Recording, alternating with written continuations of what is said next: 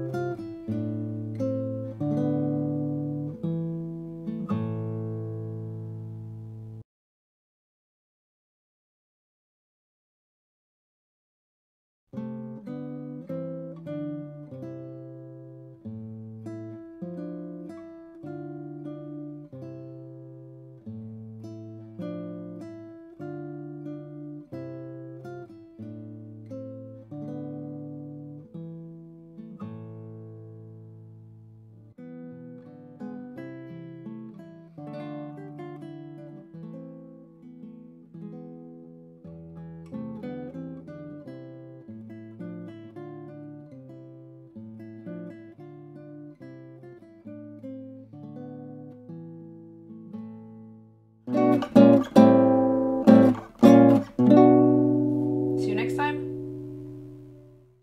Thanks for watching. Don't forget to subscribe for more.